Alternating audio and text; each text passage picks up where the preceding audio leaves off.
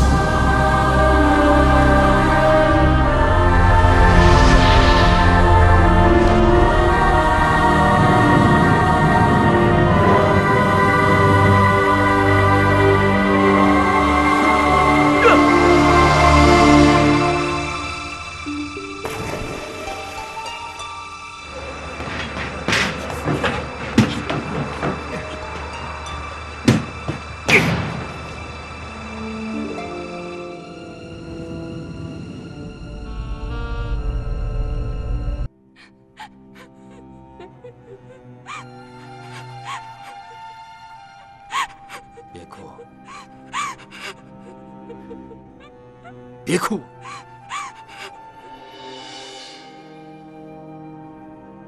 嘘，睡着了。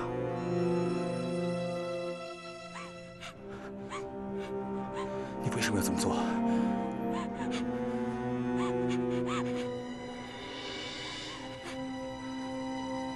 你是贼，我抓你是天经地义的。你为什么要这么做？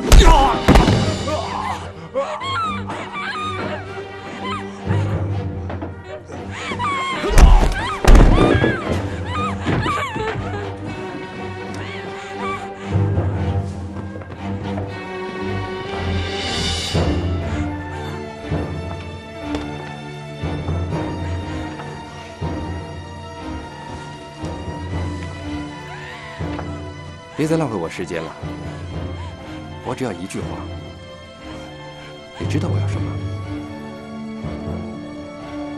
我记得林肯还说过，如果你斗不过你的敌人，最好跟他做朋友。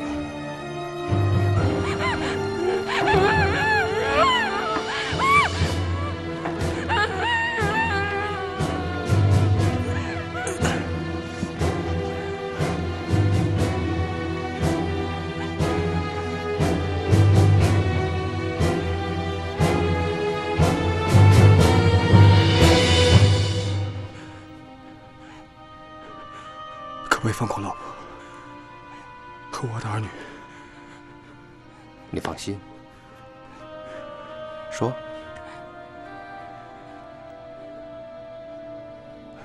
他还在监狱里。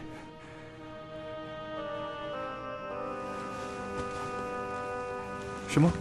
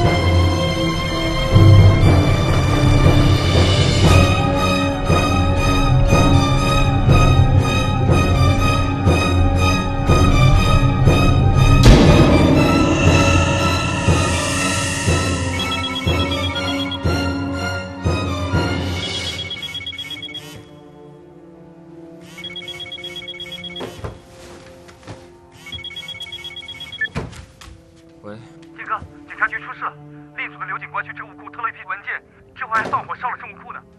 黄警官叫你立刻回去。喂。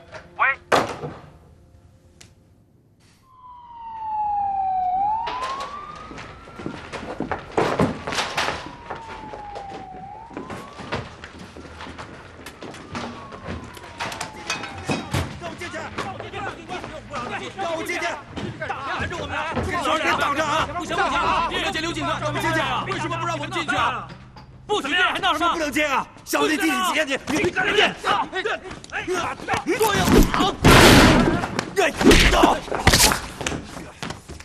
过来！你的头出事了，想帮他还是害他？走！大学毕业，当警察20年，破过恒丰银行抢劫案。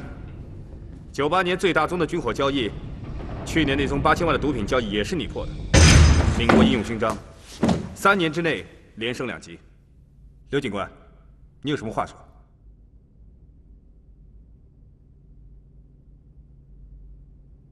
你有困难吗？你告诉我，让我帮你摆平。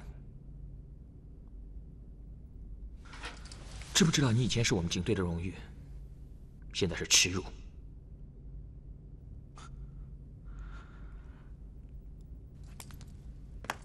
我被人催眠，昨天晚上做过什么，我根本就不知道，但我记得。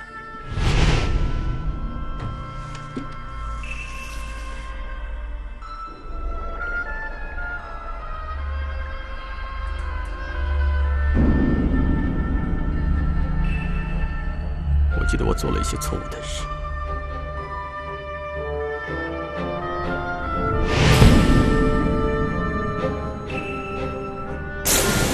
我有罪，我无话可说。现在，上级呢，叫我把这事秘密调查。这次全靠你了。哎，总之啊，我既觉得生气、惋惜。还有无奈，这件事，我们呢要同心协力去摆平它。哎，又头痛了。怎么？你怎么想？王警官，下次你说快点，我能听懂。政务库少了什么？对不起，长官，只知道他放火还没点算。闭路电视的袋子看过没有？对不起，长官，还没看。打算等你回来看。他昨天去过哪儿，你知道吗？对不起，长官。阿志，我给你15分钟，把答案全都给我。是，长官。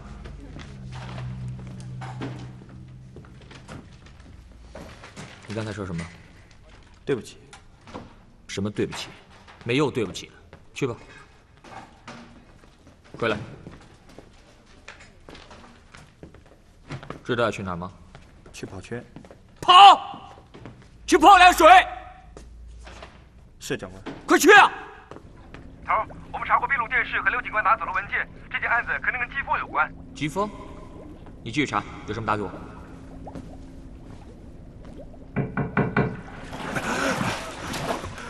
36条红箭，25条黑魔力，15条金鱼。重新数。是，长官。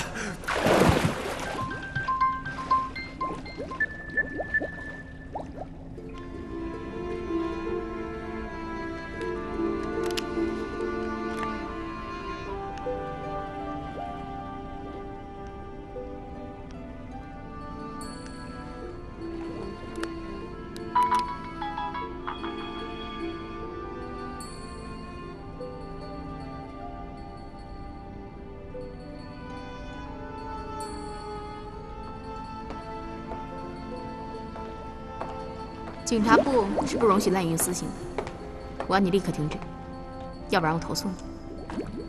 我比你高一级，你怎么投诉我？我直接向黄警官投诉你，他不管我，我写信给署长。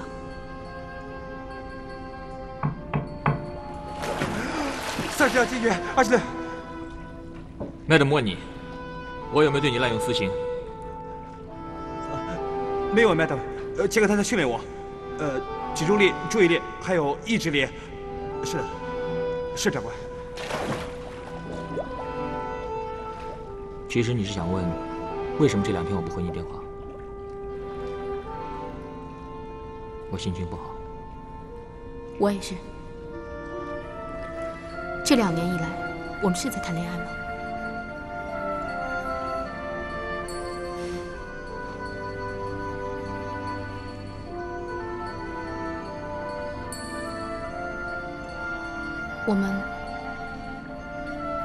我们是不是应该分手？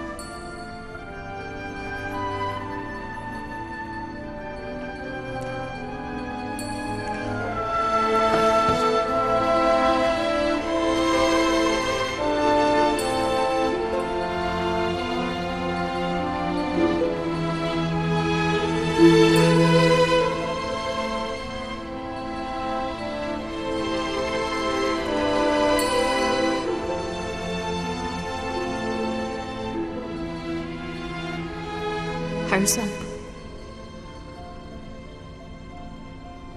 反正我也不很了解你。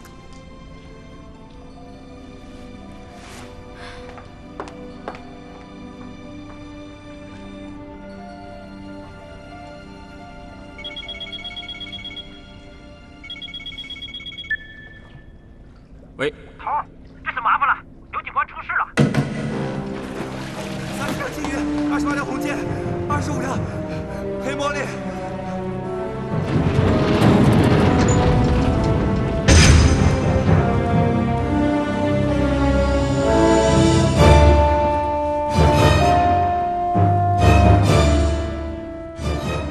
刚才他抢了阿伟的枪，不停地说我有罪，我该死，然后开枪自杀了。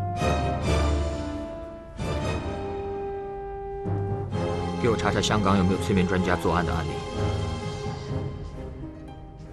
人的大脑里面有很多扇门，看来好像很复杂，其实还有一定的定律。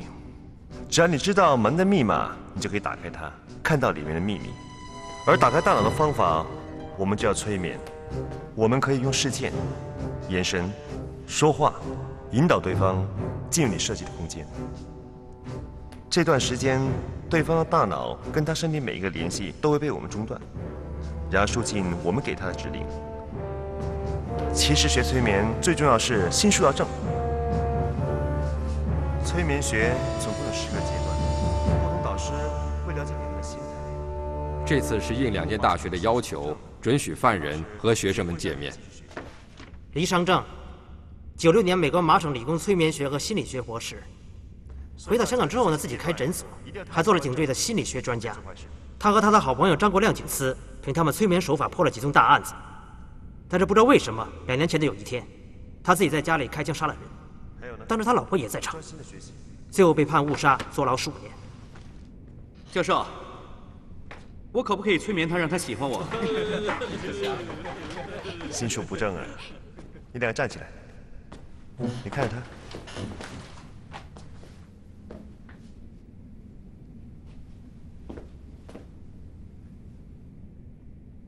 好像你更容易被他催眠。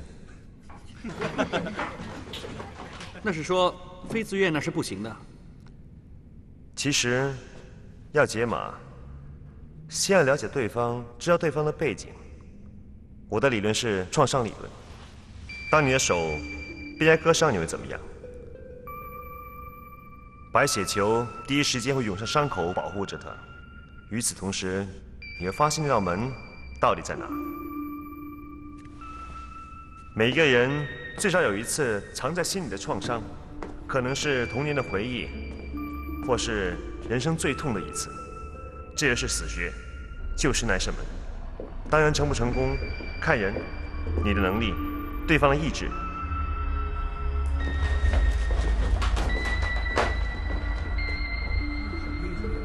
哎，走吧。走啊！干嘛？走啊！走啊！不动不动的，哎，怎么了？没事。干嘛？怎么了？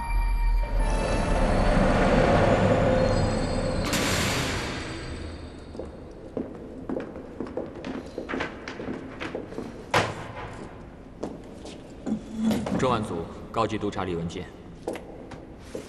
你好，李警官。你是来帮我上诉的？要不我们没什么话好说。不用吧，2年前你已经承认杀人了。我是被冤枉的。开个玩笑，平常很少人来看我，看你挺顺眼的，就给你多说2句了。怎么，有什么可以帮你？我有个兄弟，他在证物库偷了些东西。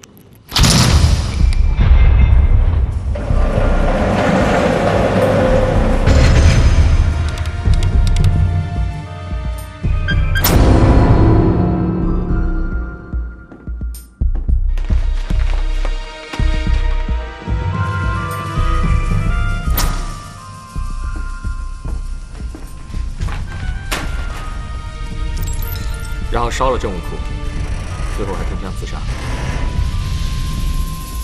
他一定很需要钱，还可能精神分裂，要不怎么会在警察局里面偷东西？在犯罪的过程里，他只记得一些很零碎的片段，但他不记得自己到过证物库，可他说自己有罪。还有，他说被人催眠了。哦，高手。那个是什么人？我。你让我抓你？你怎么抓我？我已经在牢里面了，把我从东面抓去西面，再抓回北面。你认真点。对不起，长官，你可以放松点吗？你太紧张了，让我也紧张，我也不知道怎么帮你。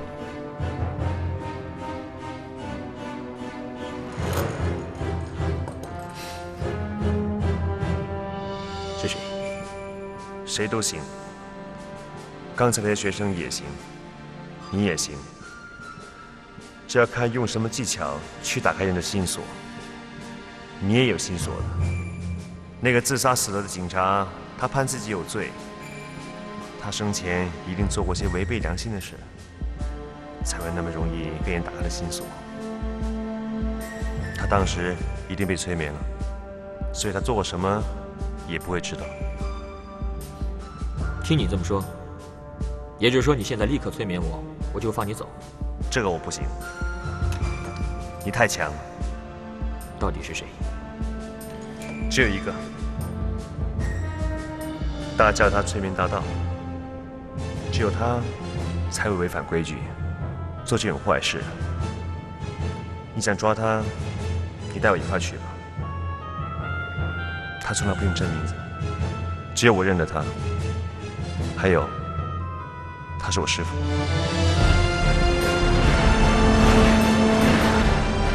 李先，很感谢你和我们警方合作。如果抓到人的话，我帮你要求减刑。那个单位在5楼 A， 要不要我跟你上去？不用了，阿唐，你看着他。抓到人之后，你带他上来认人。是，长官。李先生，你这次来的目的是认人。如果你逃走，我兄弟一样会开枪打你。要是我突然不见了，那怎么办？不见的东西就到不见的东西的地方去找，那就行了。别跟他说话。是，长官。走。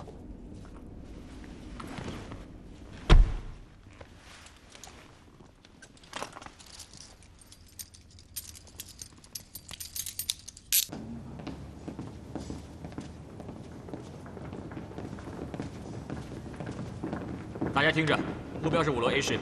小四、阿文，楼梯是你们的。是，长官。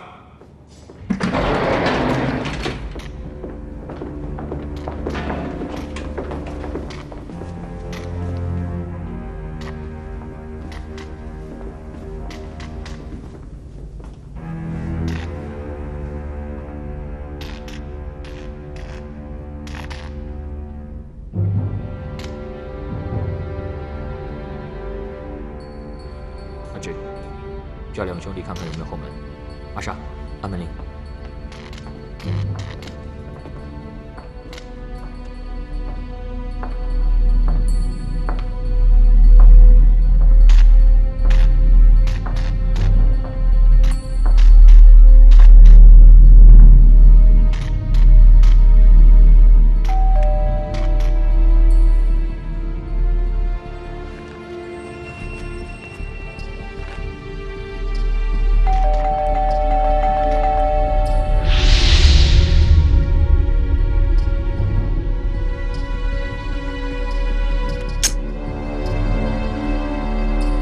长官，没动静。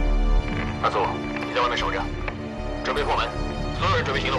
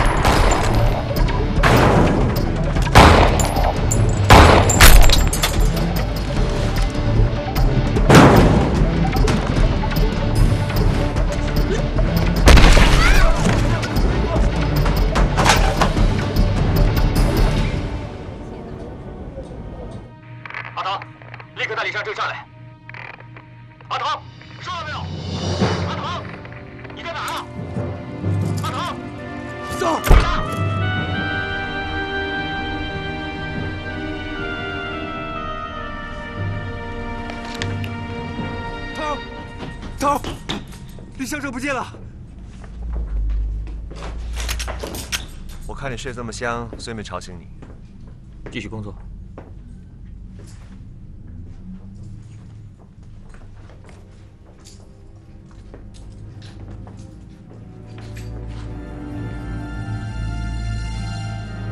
Yes， 我们第一步计划已经成功。是北角英皇岛67号召唤大厦5楼 A 室，请立刻派支援来搜查大厦。疑犯已经逃跑，疑犯身上带有武器，请各单位注意可疑人物。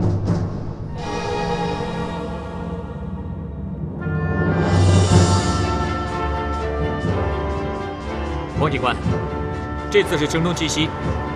其实伊肥主要是想偷走基佛所有的资料，拿去了解，然后趁机可以催眠。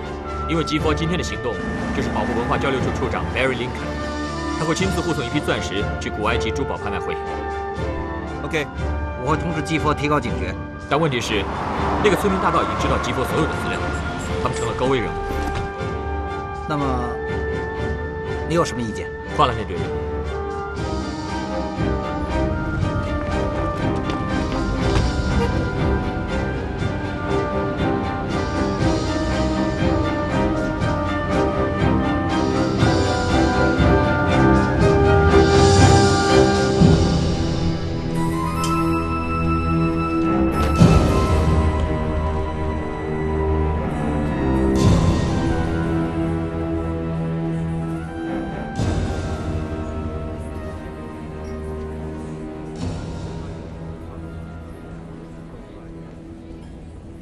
李警官，我已经收到上级的指示，情况怎么样？对方是一个催眠大盗，而目标就是你的兄弟，所以换成我们的人。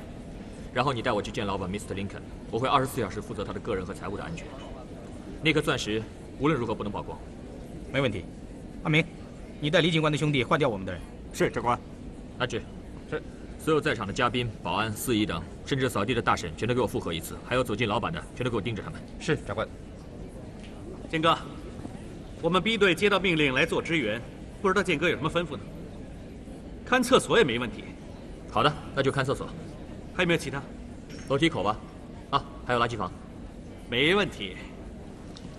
啊，对了，把 Brenda 留在这儿。好 ，Brenda， 你看建哥有什么要帮忙的？是。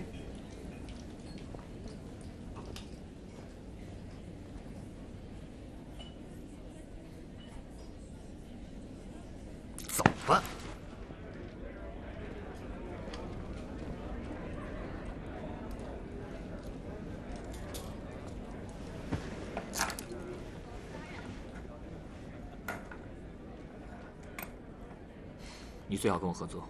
他是你师父，你也不想他死。我说过一定会帮你，放心。你负责看着他，但不要跟他讲话，他会催眠。嗯。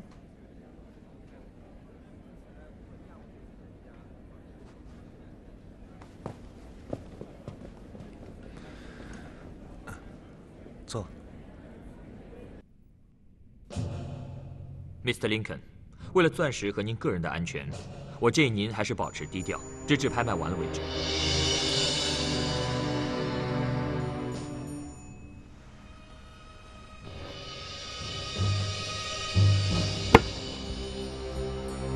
好的，我全靠你了。我会尽力的。女士们、先生们，请注意，欢迎大家莅临古埃及珠宝拍卖会。现在，请大家就座，拍卖即将开始。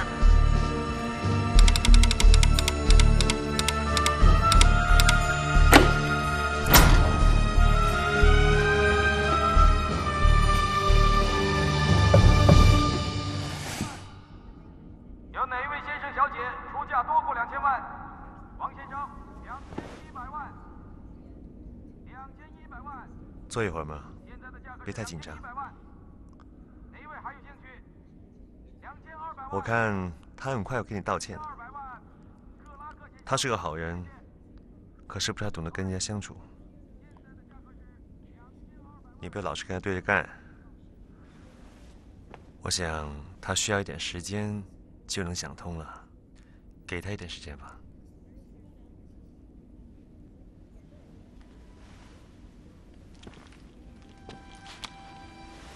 是他跟你说的？嗯。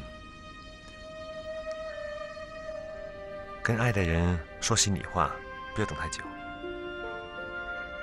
Don't wait until too late, right?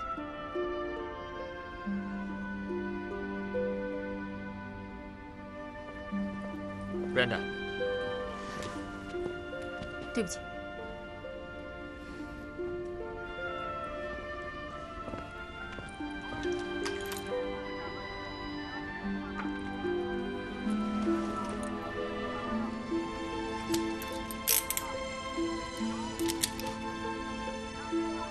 你刚刚跟他说什么？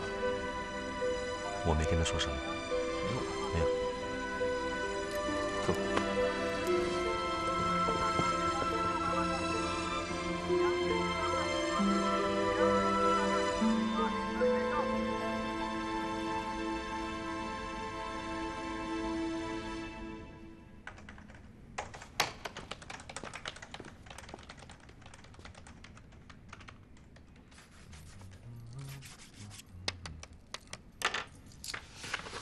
漂亮吗？仔细看，海阔天空。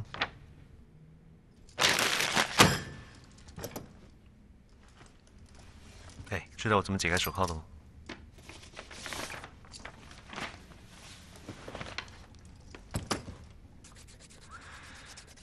当你告诉自己一定能解开，一定能解开，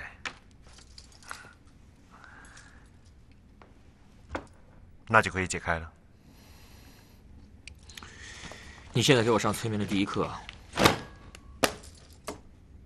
聪明。我叫你来认人，不是来玩的。你不觉得自己有些问题吗？老是绷着脸，大家很难跟你沟通。像刺猬一样，身边的人也不会好过。我身边不需要人。Brenda 呢？天涯管闲事的。我们来分享一个故事吧。有一只寂寞的刺猬在树林里没有朋友。有一天，它遇上了浣熊。它对浣熊说：“我想过来抱抱你，跟你做个朋友。”浣熊于是说：“你拔走全身的刺就行了。”刺猬照做了，然后他们成为好朋友，还玩得很开心呢。刺猬的刺是与生俱来的，大自然的定律不能够违反。你真是铜墙铁壁啊！这样做人哪会开心呢？你也不见得开心。坐牢要多开心？那坐牢之前呢？如果真那么开心，你就不会杀人了，对不对？你在麻省念完了心理学和催眠学博士之后回香港发展，你曾经帮过我们警队做心理专家，就在这个时候出的事，你开枪杀了人，而你太太当时也在场。在整个过程里，你没有为自己辩护，结果被判误杀。你不是对我说过，你是冤枉的吗？难道这里面有什么秘密？没什么秘密。我曾经是一个很幸福的人，有一个很爱我的女人，但是我没有珍惜过她，就好像把一个女孩子放在大浪里，让她一个人孤零零的飘到很远很远。有一天，当我后悔的时候，已经太晚了，因为我再也找不到她。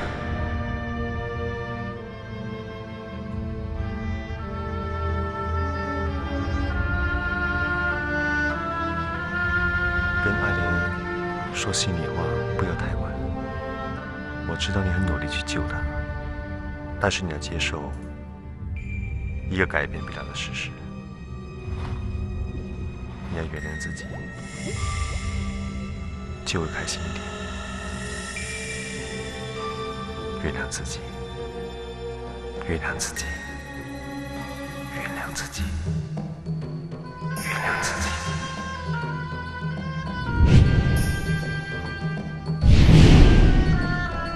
在这些货品的价格是2200万，黄小姐出价2200万，有哪一位出价高于2200万？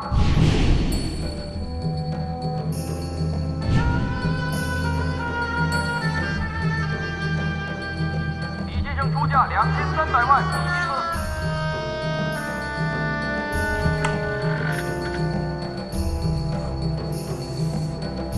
？2400万，克拉克先生出价2400万。怎么回事？怎么了？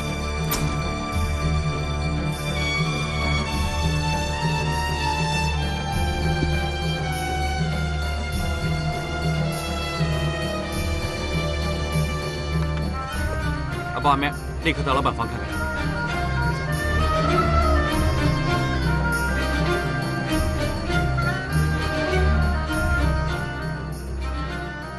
没时间了，警察快进来了，要不得杀了他。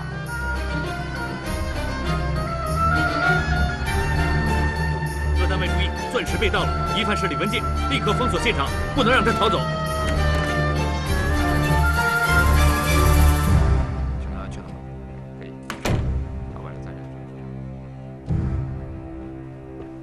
我的钻石去哪里了？你都干了些什么？你回答我！回答我呀！啊！你说话呀！抓住他！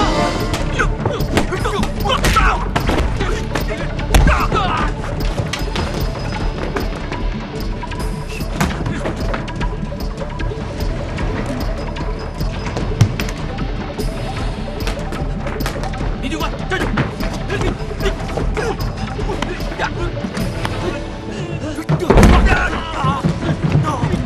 杨警官，李警官坐到电梯去2楼。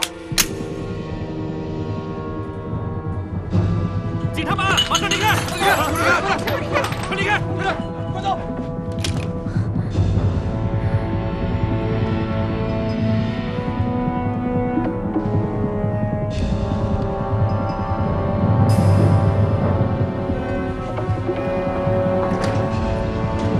李警官从电梯逃跑了。快！布兰达，我现在没时间解释，李尚正还没有离开现场，快封锁酒店附近所有的街道。文健，你快点到大仓自首！大家听清楚，我是杨警官，现在有2个兄弟被持，让疑犯李文健打。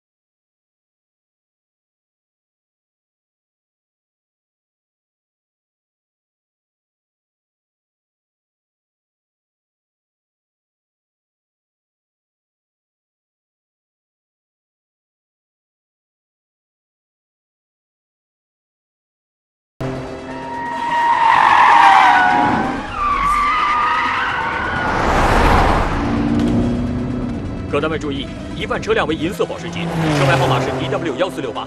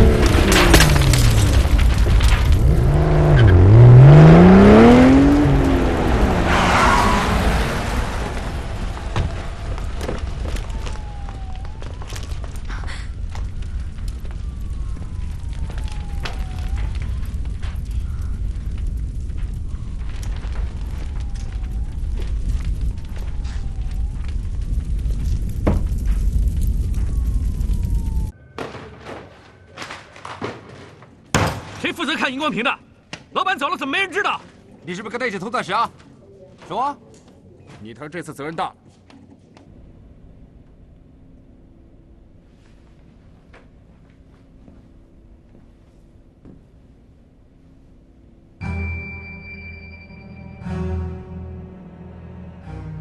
他判自己有罪，他生前一定做过些违背良心的事。我有罪，是他做的，是他设下的圈套。不见的东西就到不见的东西的地方去找，那就行了。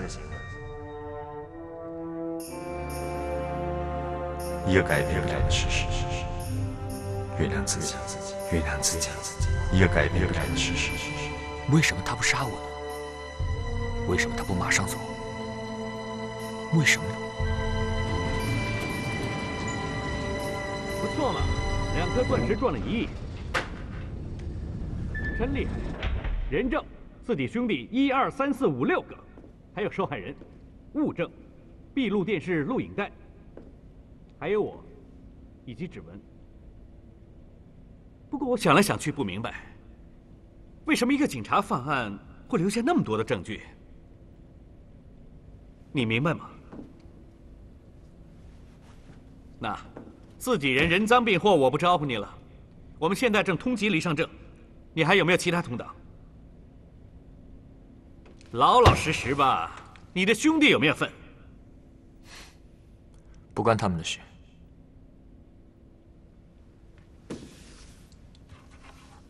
这是一张白纸，黎尚正和那些钻石在哪儿？那，你别打算告诉我，你是被黎尚正催眠了，而你自己什么都不知道。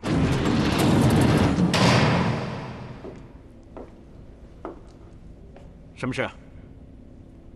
杨警官，Mr. Lincoln 在20分钟之前伤重不治。又多一项谋杀罪了。剑哥，你把真相告诉我们吧，不然我们帮不了你的。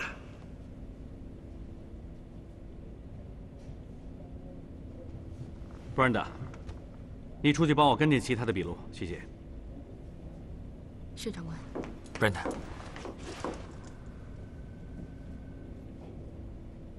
对不起。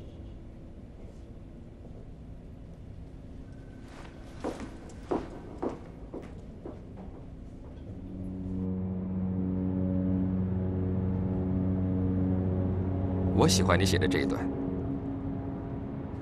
冥想你自己的内心火焰，如何燃点你的信德？爱会令你变成一个不同的人，你必须活过它，走过它。但内心的火焰如被邪念燃烧，你就成魔了。你已经成魔了。他们什么时候到？老板，铁头说他5分钟后到。好的。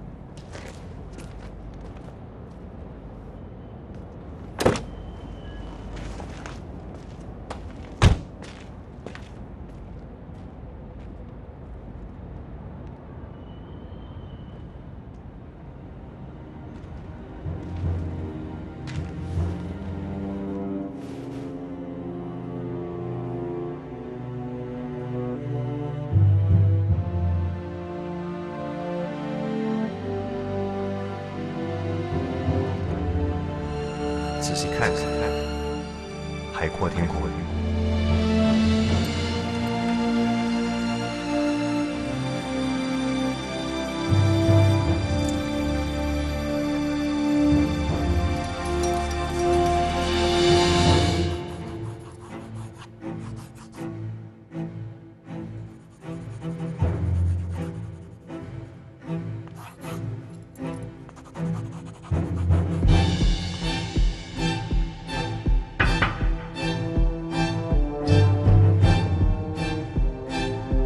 你是不是耍花样啊？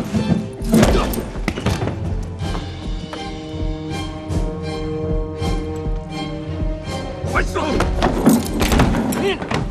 叫你还手！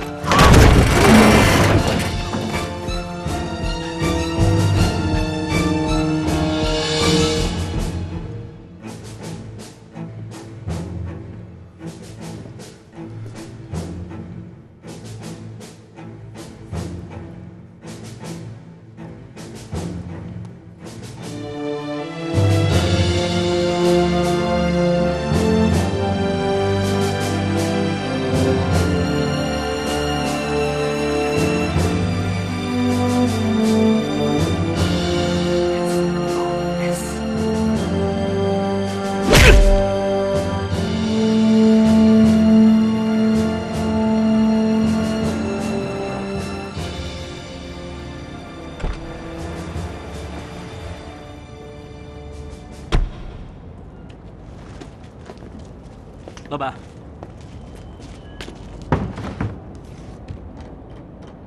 怎么这么久？外面很多警察。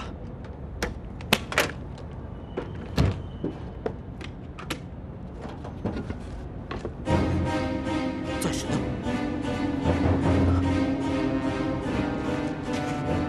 为什么会这样？不可能！不是我做的，一定不是我。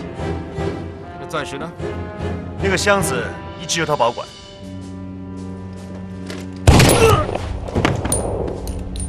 偷开他肚子看看有没有，没有就扔海里去。我喜欢你这种眼神。钻石呢？你答应过放我老婆。什么？我有这么说过吗？我记得我应该是说，我要先拿到钻石。钻石呢？你根本没打算放人，所以你把钻石藏起来。你干脆现在把我催眠，让我放人。我也想知道你有没有那么厉害。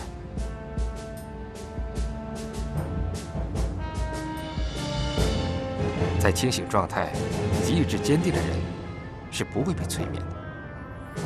你根本就没这个机会。那2个钻石值1亿美金呢，拿不到你全家都得死。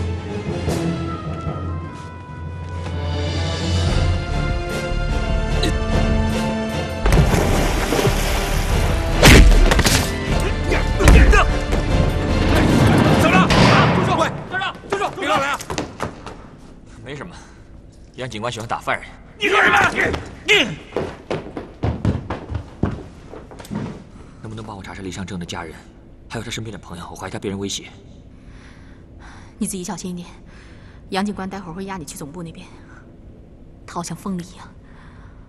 知道，长官。死笨蛋，押他走！是，长官。走。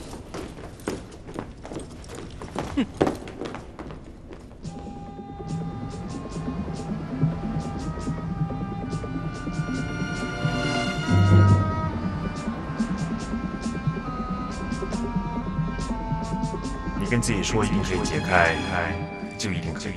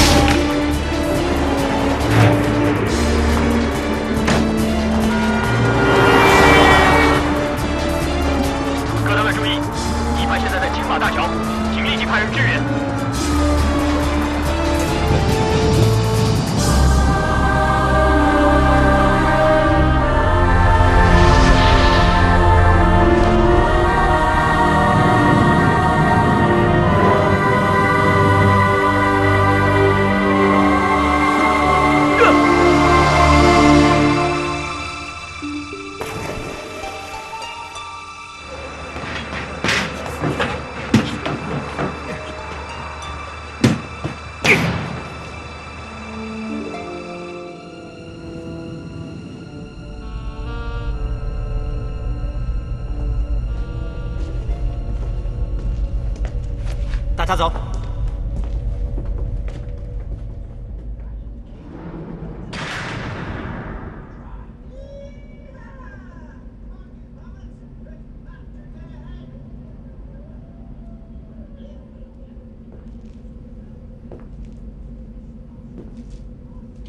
你看他这眼神多正点。当年你跟她的老公两个智勇双全，一起把我抓进牢里，但是最后他出卖了你。不过不用担心，我帮你解决了他。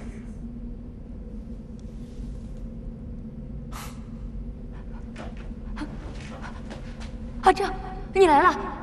阿亮他已经下班了，他说他正赶回来呢。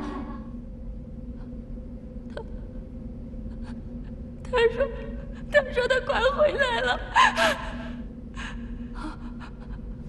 我先进去做点菜，让你们看球时吃啊。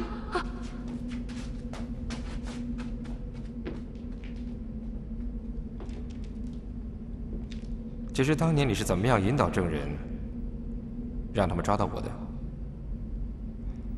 全世界是不是没几个人好像你这样能控制其他人的？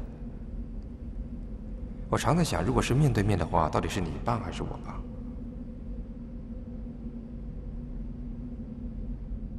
我老婆呢？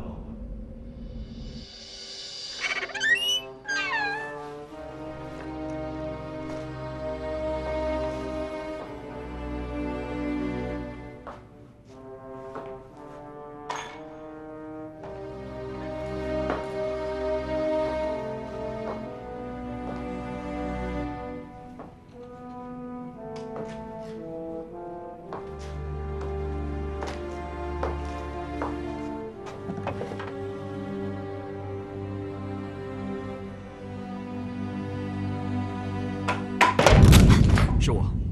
文健，你没事就好了。查到什么？这里好像发生了一些事。他老婆叫卓敏，是北京医学院的学生。他们结婚以后就住在这里。有没有找过他？有，不过找不到他。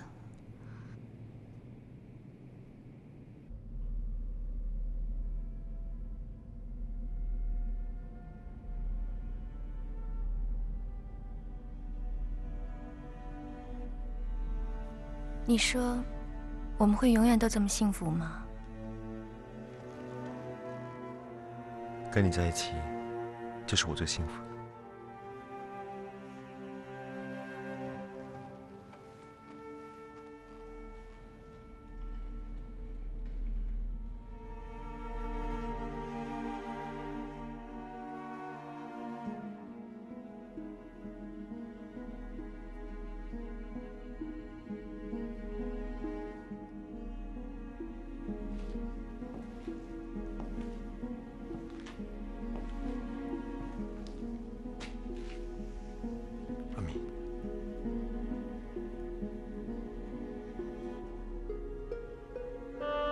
正，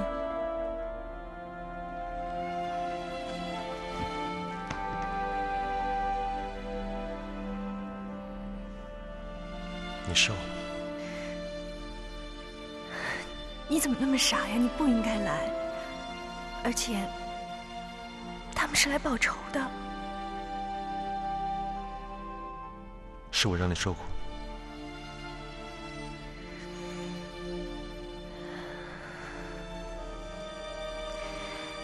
我没事儿，只是 Grace 他们吃了不少苦。再给我一点时间。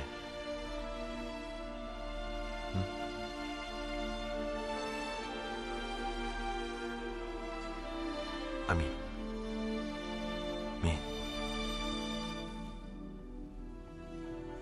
你眼睛怎么了？告诉我。告诉我，你离开以后，哭得太多了。有一天早上醒来，眼睛就坏了，眼前只能看见一片影子。我怕你担心，所以就没告诉你。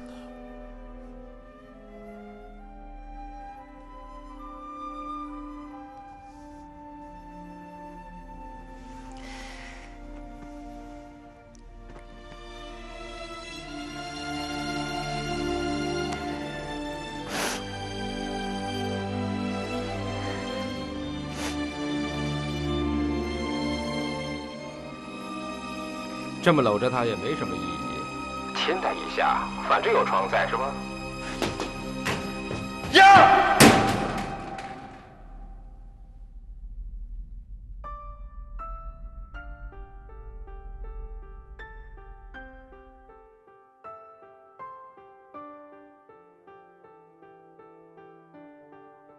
阿正这么对你，根本不值得你为他这么伤心。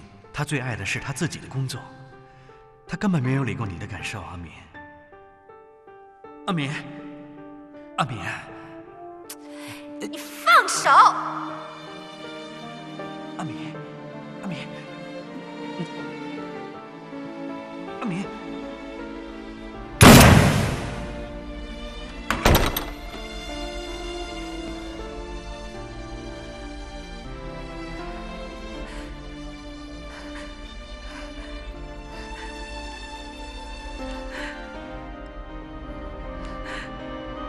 我需要你的时候，你在哪？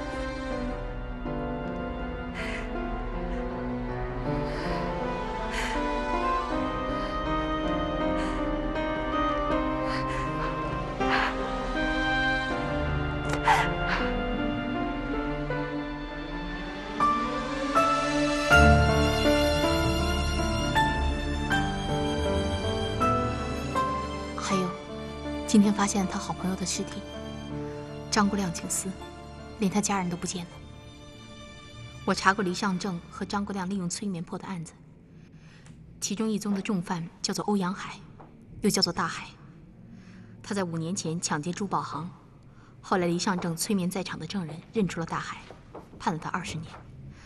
但是在1年前，他在美国受审另一宗案件的时候逃走了。我怀疑黎尚正被人控制着。那怎么办？那怎么办？不见的东西就到不见的东西的地方去找，那就行了。我回酒店看看。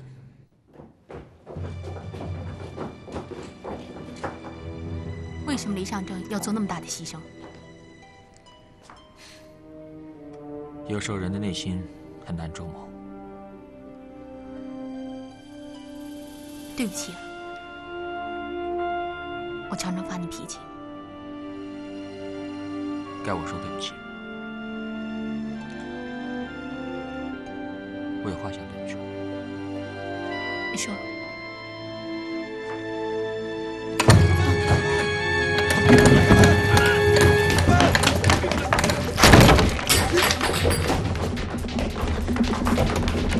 快走！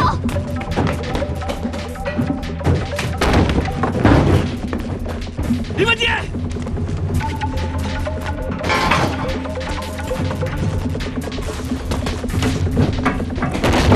别动！冷静点，不然呢？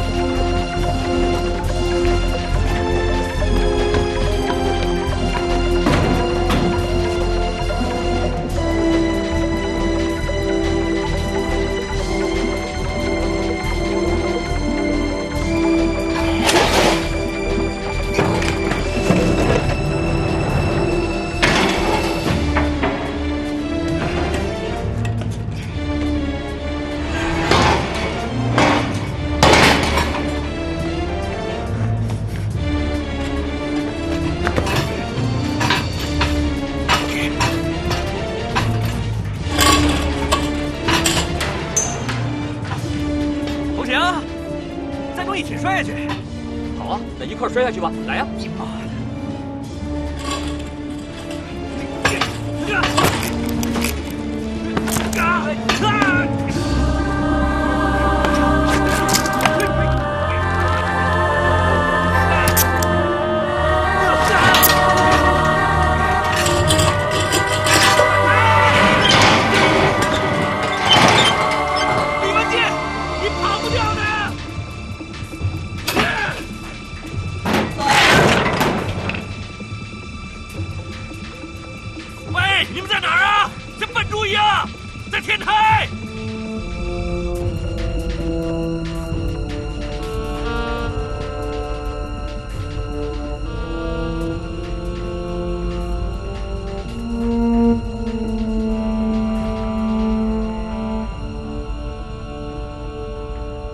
你也不用想太多了，你要玩的，我一定跟你玩。我在想，你拿1亿美金到手之后再杀了我，还有什么事情可以做？可惜，只有我明白你。其实你真的很可怜，身边一个朋友都没有。还有啊，你的眼神告诉我，你很嫉妒比你幸福的人。当然了，我最嫉妒的就是你老婆，她能有一个那么爱她的老公。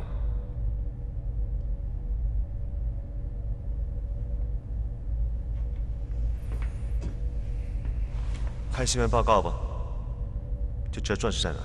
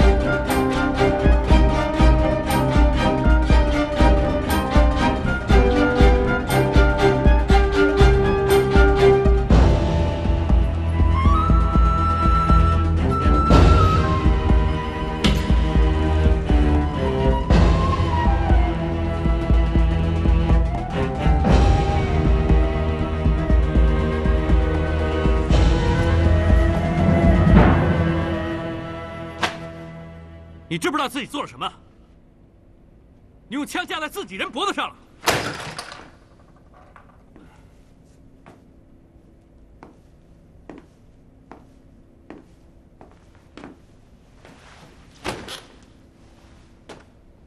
不过这次算了，你不用担心，那份报告我会给你写。报告我自己会写，我自己会跟黄警官认错。不是的，不好意思，你等我一会儿。喂，说话。李文介。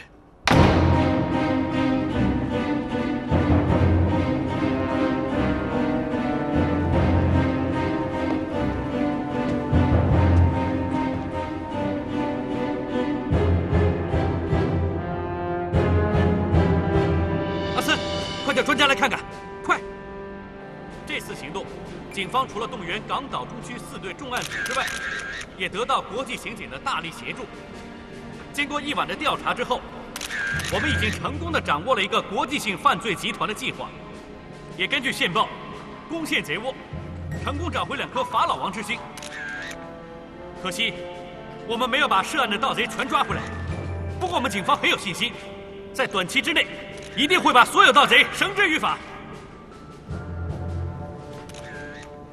也根据线报，攻陷贼窝，成功找回2颗法老王之星。可惜，我们没有把涉案的盗贼全抓回来。不过我们警方很有信心，在短期之内，一定会把所有盗贼绳之于法。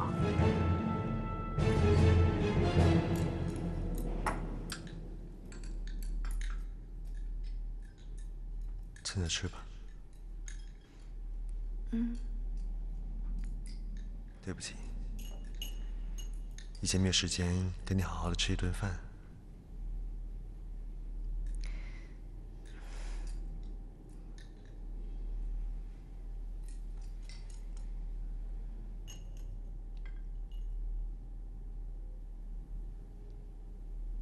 你也带着。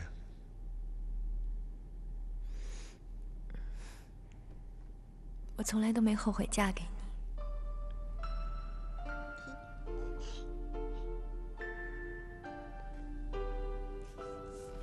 懂得拍照吗？我懂。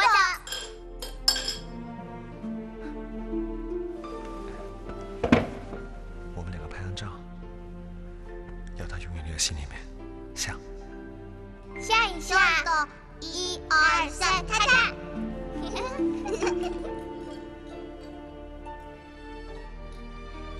吃完饭，我出去办点事。做完了之后，我们大家可以走了。别去，他们不会放过你的。相信我，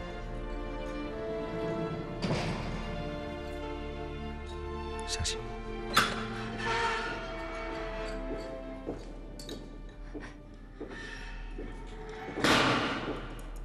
哇，这么多菜啊！小朋友不能只吃肉，要多吃点蔬菜，知道吗？我算够朋友了吧？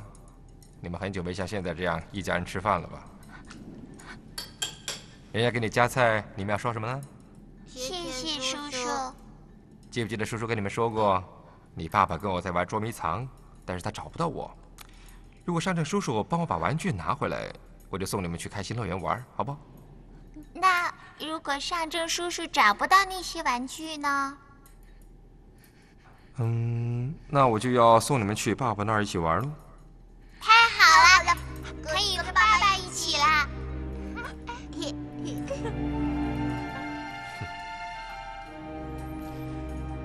他们吃饱饭了，带着我们去看电视吧。我要跟你玩个游戏，因为上次你好像忘了点东西，这次出去我怕你又忘了，所以我要跟你玩的深刻一点。2个选1个。我一定会帮你找回来的。这里由不得你做主。5、4、3。我喜欢你这个人。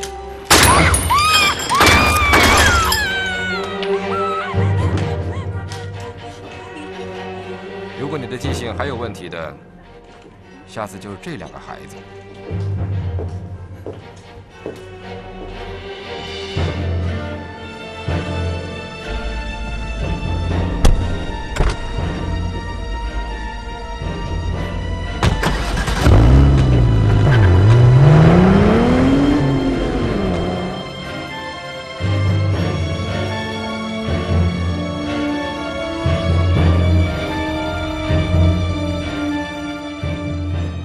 那2颗钻石在保险公司的4楼，警察会派很多人去保护。下午4点他们会把它运走，这里面有你需要的东西。还有另一方面，我会叫人把你老婆跟2个孩子关进一个真空箱里，里面只有1个小时的氧气。如果你到时候还没有回来的话，就是你亲手杀死了他们。他有话要跟你说。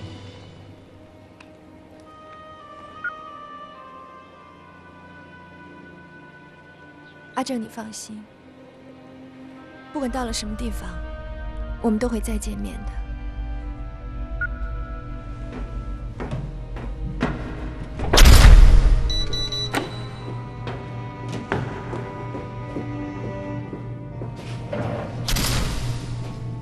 1个小时，你当我神仙？这句话你有机会再给他们解释吧。还有，你最好乖乖的，别耍花样。我盯着你。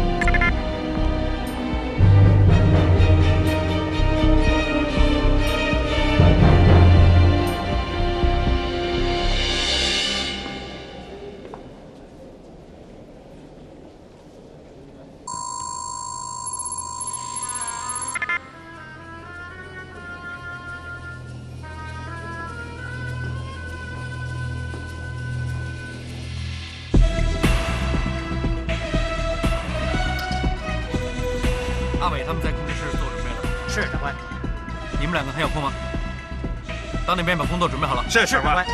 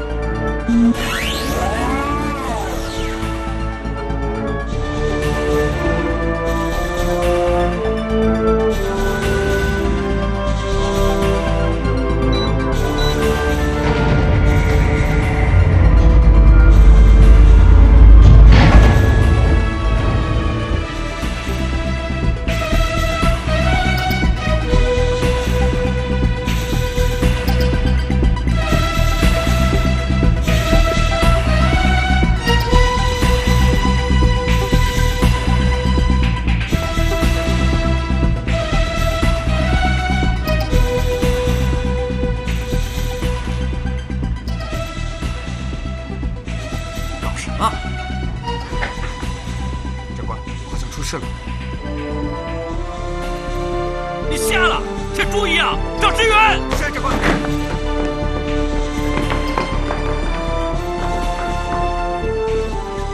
杨警官，钻石不见了。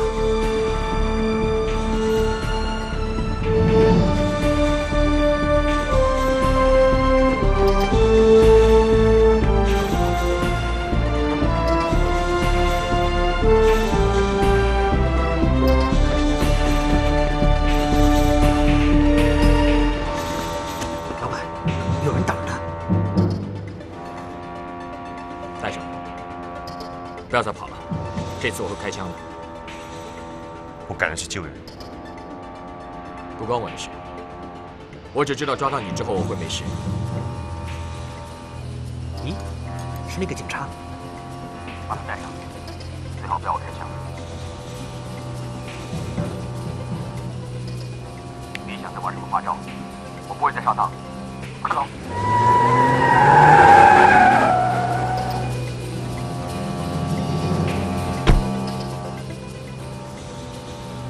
要是我死了，帮我找老婆尸体，把我们两个葬一起。我看着办。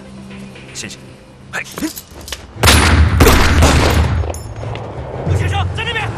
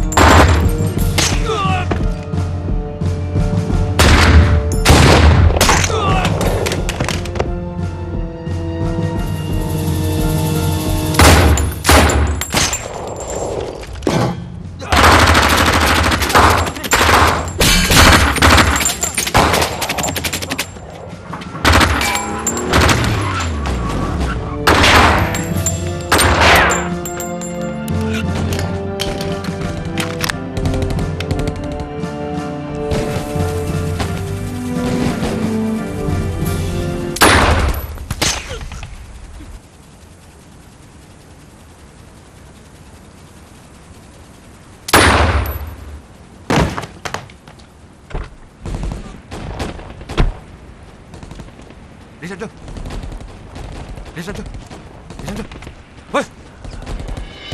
老婆，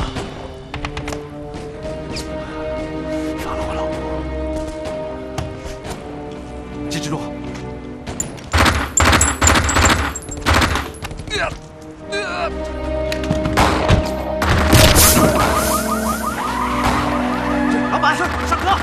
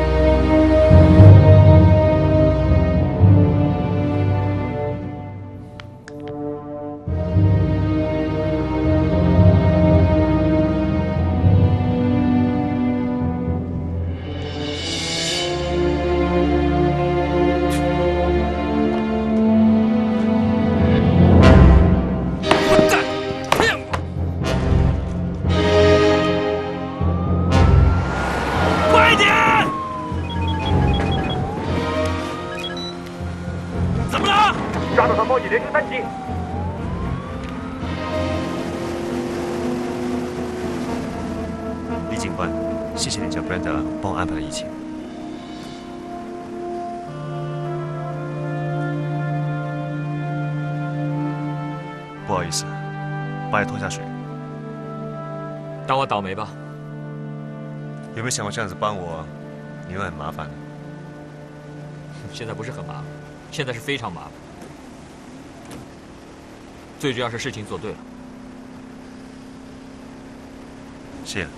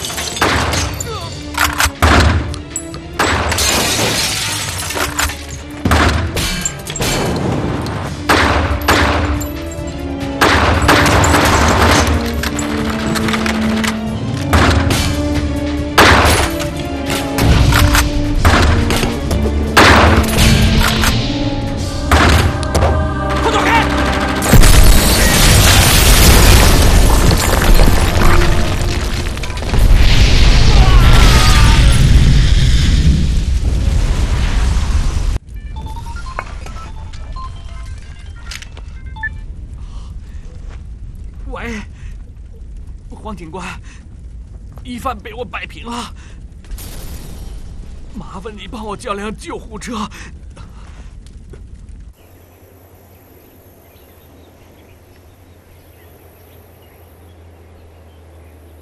你到底认不认得路啊？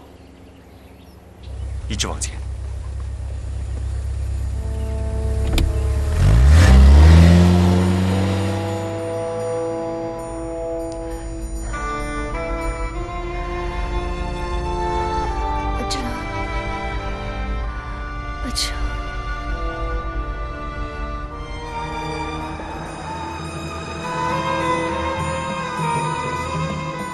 右转。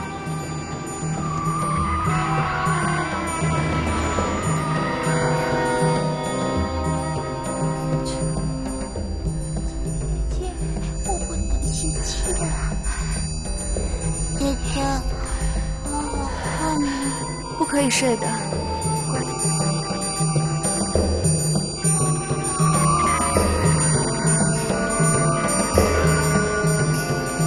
答应我。如果我不在的话，你一定要好好照顾自己。再右转。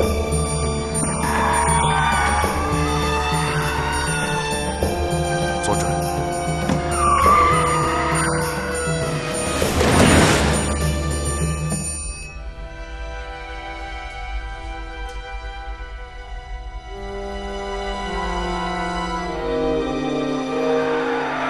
右边。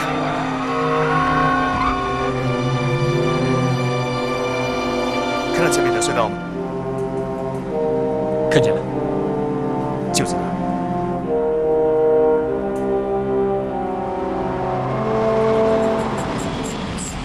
在里面。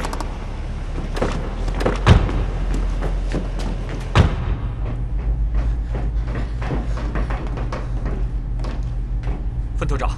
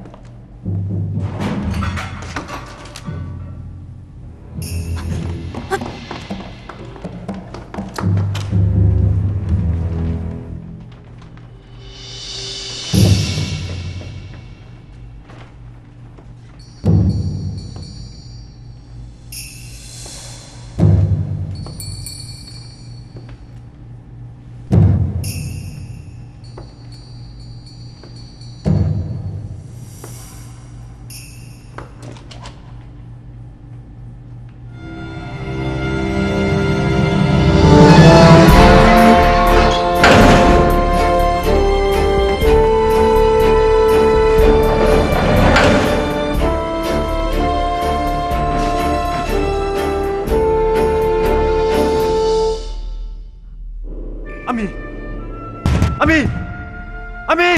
明，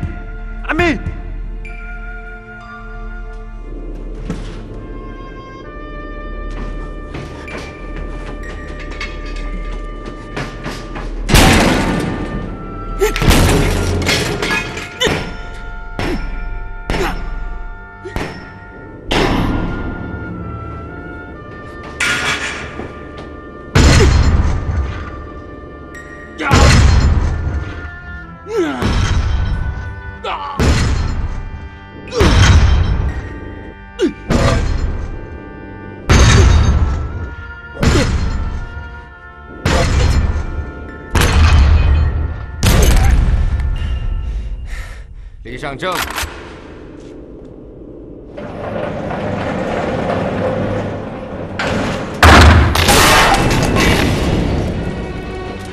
骗我！你和那警察联起来耍我？没那么容易，我不会就这么输给你。李尚正，看看你的样子，你令我非常开心呢。说你是一个很强的人，不会被我催眠。你找不到钻石，你已经输了。我从来没有输给你，没有输给你。我抓你去坐牢，这么多年来你为了报仇而被报仇催眠自己，你从来没有赢过，一直都是失败。我早就赢了你了，李尚正。你听着。这个箱子，只有我才懂得怎么开。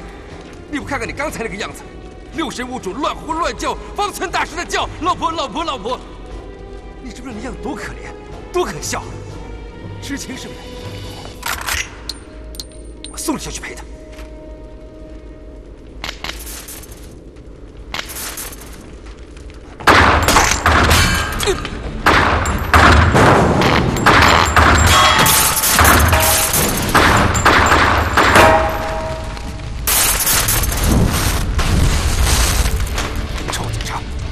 就少算你那份。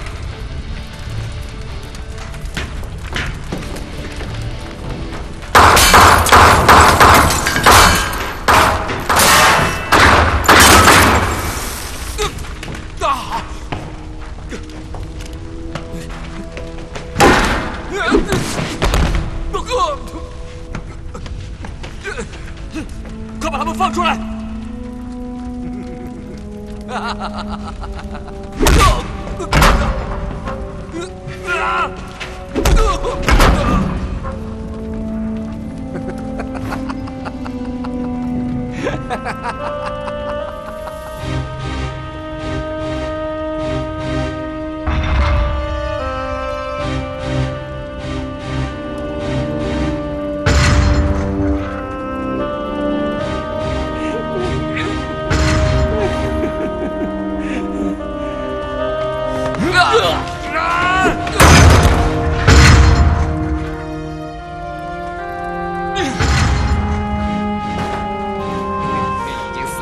不了了。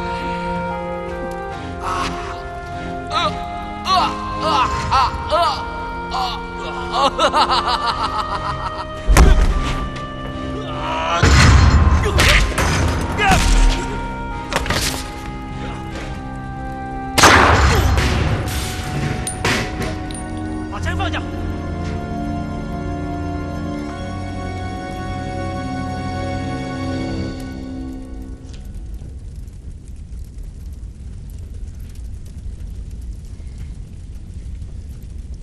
钻石你拿不到了，投降就少坐几年牢。不用心急，慢慢来。你们死光了，那钻石自然会在我手上。你猜我最开心是看到什么？看到自己心爱的人要死了也救不了的样子。你现在眼神很好看，知道吗？李尚正，加油啊！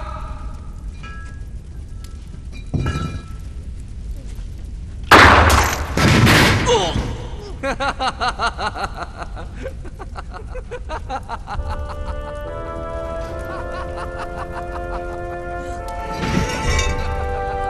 别动！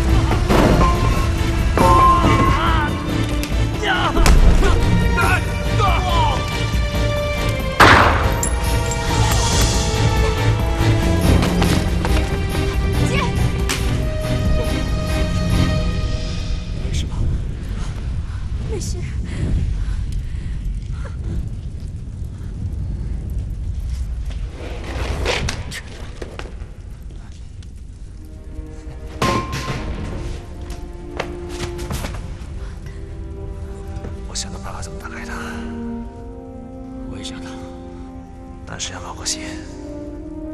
好，那就拼一次。你们说什么？李尚正，不救你老婆了吗？不救了。能够和自己心爱的人一起走，是一件幸福的事。但你呢？孤零零一个人，连死也没人陪你。你说的很对。我想他从来没试过爱一个人，然后把心里的话告诉他。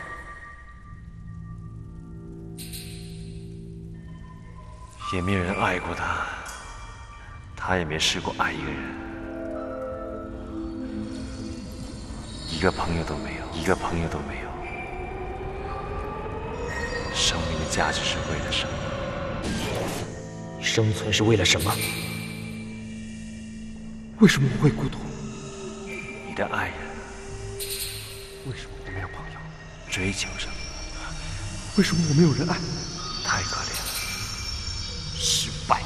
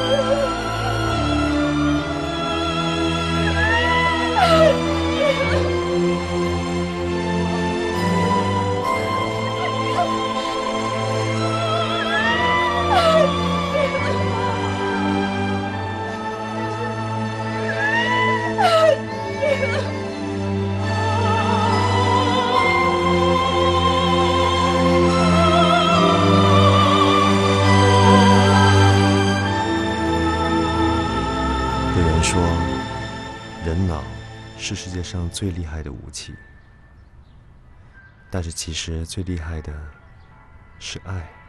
我来了，找不到我，找不到。喂，我挺好的，明天我就带2个小孩回北京了。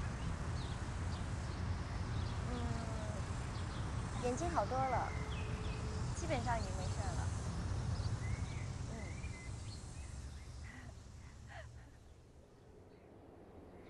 那你也要好好保重自己啊。好，拜拜。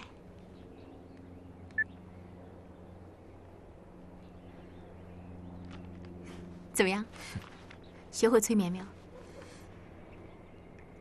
你说，如果你懂得催眠的话，你会怎么样？你应该说，如果这世上每个人都会催眠自己，跟自己说我很满足，我很满足，那这世上的人每一个都像我们这么开心。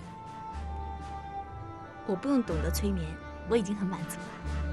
我知道。